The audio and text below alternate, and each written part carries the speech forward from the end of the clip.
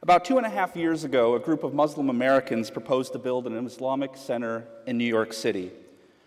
Within a few months, the protests began. One sign read, "No 9/11 Victory Mosque." Another sign said, "All I need to know about Islam, I learned on 9/11. However, it was two other signs that caught my attention. The first was directed at the head of the project. "Imam Rauf, do not lecture us about religious tolerance. Our Judeo-Christian values give you freedom." The second seemed directed at Muslims in general. "This is not your country." Seeing this, I asked myself, aren't these protesters missing the point of tolerance? Indeed, as a philosopher, I asked, what is the point of tolerance? Well, the word tolerance itself comes from the Latin tolerantia, meaning the ability to bear pain. Or in its more contemporary usage, tolerance means the willingness to bear the existence of the unagreeable. So perhaps the protesters did need a reminder that tolerance begins with pain and suffering and ends with bearing the existence of opinions and behaviors with which they do not agree. Indeed, tolerance presumes a tripartite distinction between, first, the acceptable and the agreeable, the stuff you like. I like ice cream. Second, the things you don't accept but will tolerate, broccoli. Finally, the things you don't accept and will not tolerate, cauliflower. The protesters forgot this middle ground. They suggest you only tolerate what you already like.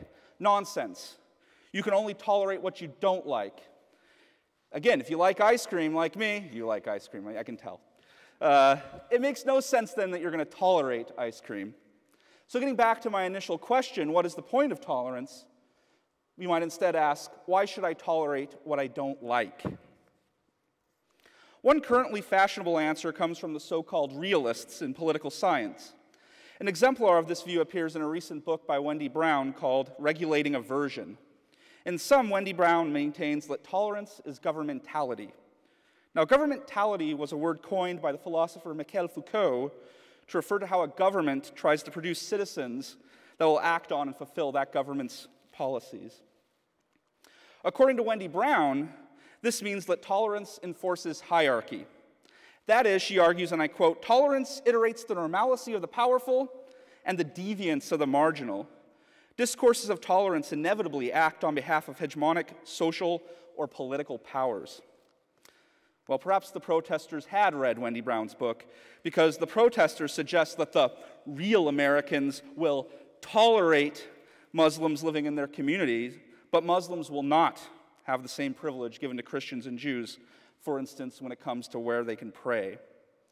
So outright prejudice on this view is supposed to be tolerant. This thought profoundly disturbs me and vividly suggests that governmentality is a dead end for tolerance. First of all, governmentality is cynical and dystopian because it presumes that tolerance is reducible to self-interest and power. I also suspect that Big Brother from 1984 would find great delight and amusement with the idea that intolerance is tolerance. Furthermore, governmentality is not egalitarian. It presumes a hierarchy where the powerful dictate the terms of tolerance and the weak are forced to accept them. This means that governmentality is arbitrary because it bases tolerance solely on the whims of the powerful. If those in power feel weak, they may well tolerate a lot. Even so, should they gain more power, feel more comfortable, they may well be very less kind. Finally, governmentality is implausible because it is unlikely, if not already impossible, that a single hegemonic faction has the power to set the terms of tolerance for our increasingly interconnected and pluralistic planet. In sum, an alternative conception of tolerance is necessary. Fortunately, history provides us with three, I think, reasonable alternatives, all three of which were forged in the fires of religious persecution in 17th century Europe. The first of these comes from the philosopher Thomas Hobbes. During his lifetime, Hobbes witnessed 3 English civil wars, a Scottish civil war, as well as the Irish Confederate Wars. He saw how war tore apart the British Isles as powerful religious factions each sought to be the one and only hegemonic force unifying Britain. Hobbes thought if there was to be peace between these different factions, they must tolerate one another. In particular, he thought that tolerance is mutual compromise. Unlike governmentality, mutual compromise is a reciprocal relationship, where each side must give up something. I will give up enforcing my views on you and tolerate your beliefs and opinions, but then you must likewise do the same for me. Unlike governmentality, this view is not hierarchical. Instead, tolerance is between equals, though powerful equals. According to Hobbes, intolerance is an act of war. It is done by those unwilling to compromise and those who would rather break the peace and try to dominate others through force. While mutual compromise is better than governmentality, mutual compromise is not fully egalitarian. Those without power will have nothing to give up, and so can be safely excluded by the other groups. Indeed, while Christian factions, say Protestants and Catholics, might eventually tolerate each other, the relatively powerless Jews and Muslims would not often get the same benefits. Mutual compromise is also fragile because it requires that all the parties recognize each other as equals with respect to power. But if one party thinks it has enough power to dominate, it may cast aside tolerance and strive to establish its own hegemonic order. The second of the three views I wanted to talk about recognize this. This view comes from John Locke, another English philosopher, and he saw firsthand the fragility of mutual compromise. During the wars of religion in Europe, Locke became aware of a common pattern that would occur. First, civil war and massacre would be followed by peace and mutual compromise. For instance, the Edict of Nantes ended conflict between Catholics and Protestants in France, signed by Henri IV of France. However, such a compromise would usually be abandoned once one party felt it had the upper hand. Indeed, the Edict of Nantes was later revoked by, Louis XIV of France, and it now became legal at the time for Catholics to forcibly convert and persecute Protestants. Seeing this, Locke responded that tolerance is not a compromise. Tolerance is mutual respect. Locke argued that true religious faith was something a person must freely choose and not accept by force or by the sword or the fire. So tolerance is respect that free-thinking human beings show each other. Notice, this is not a compromise. No one is giving up anything. Indeed, everyone is getting exactly what they're owed: respect. Tolerance, therefore, is between autonomous equals. I must accept that you are capable of making your own decisions, and I will tolerate that. However, you must likewise do the same for me. On the other hand, Locke thought that intolerance was paternalism. That is, intolerance amounts to treating an adult like a child, claiming that this adult is not capable of making their own decisions. Now, that is disrespectful. According to Locke, as long as others are not harming you or your property, you must respect the other people's decisions and not interfere like an over-anxious parent. Now I think we're on the right track to the real point of tolerance, even though I do have some remaining concerns. First of all, mutual respect is abstract because its talk of autonomy, freedom, may too blithely unmoor our identities from their social contexts and traditions. This suggests that mutual respect is sterile because it cannot provide a society with truly thick social bonds that will prevent it from disintegrating into competing religious and cultural factions.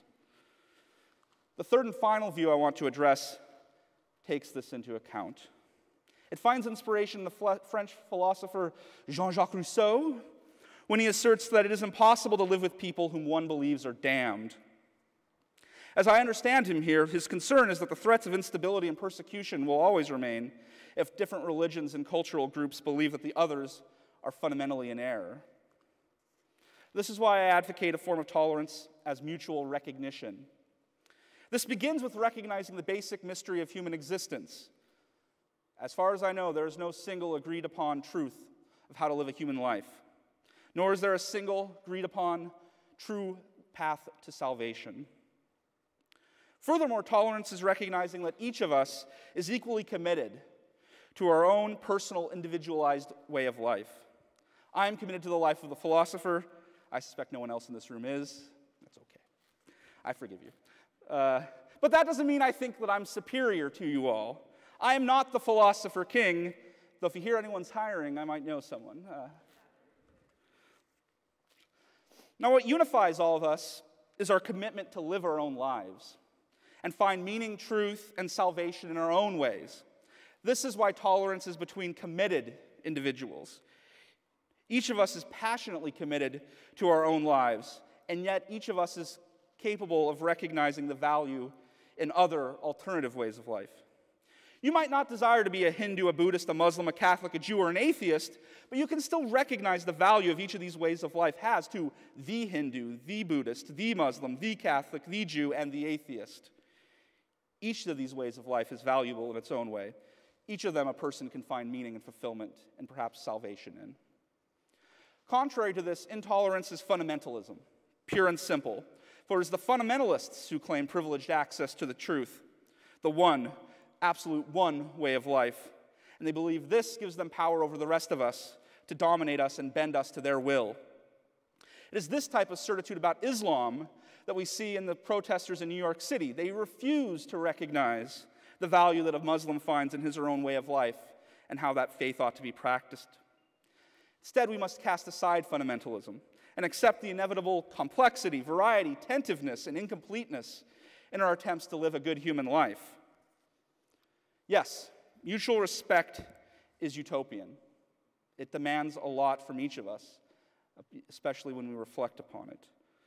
But I believe the values for sustaining a richly pluralistic world should strive for no less if we are to move beyond homogeny, hierarchy, compromise, and sterility. Thank you very much.